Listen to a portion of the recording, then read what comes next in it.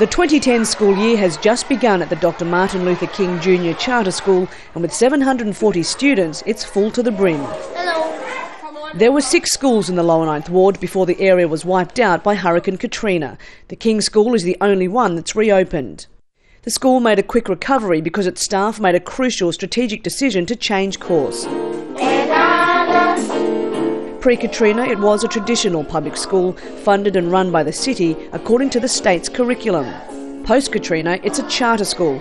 These are partially funded by the state, as well as private corporations and non-governmental organisations, but they're not bound to the same rules and regulations as traditional schools.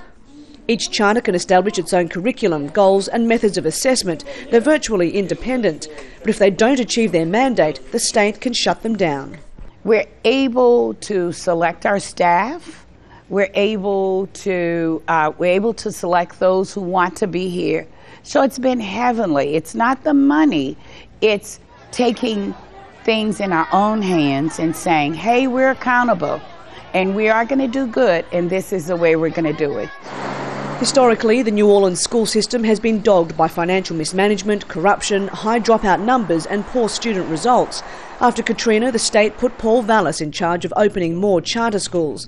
And in the past 5 years, the percentage of academically unacceptable schools in the city has fallen. Well, our whole approach has been to weed out the ineffective schools and to create new schools, to take the top performing schools and to give them responsibility for the weakest performing schools. So, so while we have a ways to go, the bottom line is this is working, and nobody can deny the success we've had.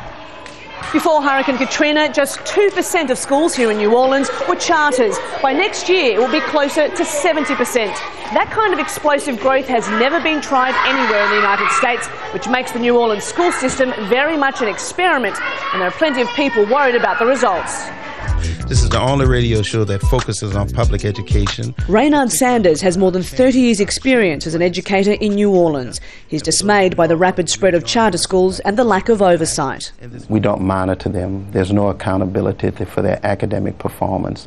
There's no accountability in their admission and retention, whether or not they're admitting kids according to their policy, what their retention rate is. But while I am living, I will always strive for something better for my serenity. There's also widespread concern that charter schools are competing against each other for more money and the most talented students, leaving poorer, struggling students even further behind. There's no one looking at it and saying, how is this school contributing to the high quality of education in the city for all young people? It's more like, we're going to make our school good. And I think that is in the long run harmful for all of us. The New Orleans Education Laboratory that has emerged in the wake of Hurricane Katrina is under intense scrutiny. The debate over its perceived success or failure will continue for some time to come. Kath Turner, Al Jazeera, New Orleans, Louisiana.